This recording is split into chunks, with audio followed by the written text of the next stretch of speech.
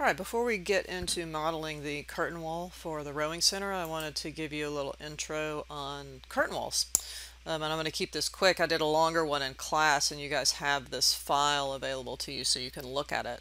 But curtain walls in Revit are walls. So if you come under wall architectural, you'll see, if you scroll down below your basic walls, a series of storefront or curtain walls, and you'll have curtain wall 1, exterior glazing, and storefront.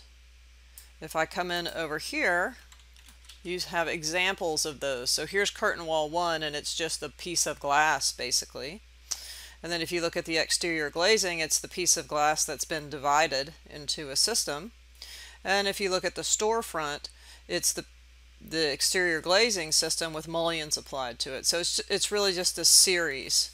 And really the way the curtain walls are working is you have a reference plane that this panel, which is an exterior glazing panel, is placed upon. And then when you get to the exterior glazing, it puts a curtain grid divisions on it, which are really reference lines that divide it up into different smaller panels. Now you can do this using the internal type system where it divides it evenly or spaces it, or you can actually go in and add your own curtain grids.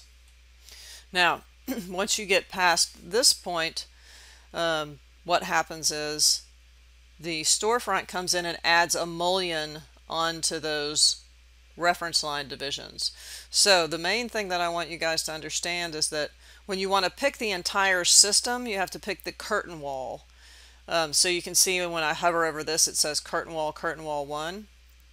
Over here it says curtain wall storefront -1, and that's just the name that I've given this one, but it's really exterior glazing.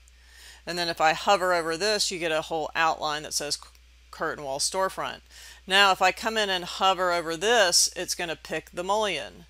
And if I tap my tab key, it's going to go in and pick a reference line or a panel. So depending on what you're trying to do, you have to pick different parts of this system. But overall, the reference plane is the hierarchically main driver. The secondary driver are the reference lines, and the panels follow these. So if you want to move the panels or the mullions or something like that, you need to move the reference lines or the reference plane and not try to pick a piece of the modeling part and move it. So it's a little bit different than other programs. The planes and the divisions are driving the geometry. And really what they are adaptive components. This panel is an adaptive component that goes out and seeks the corners of these reference planes, as are the mullions. Now over here you can see there are multiple different things you can do with curtain walls, and you guys can open up the file and explore them. You can make louvered walls. You can make a panel out of that louvered wall and place it multiple times within another wall system.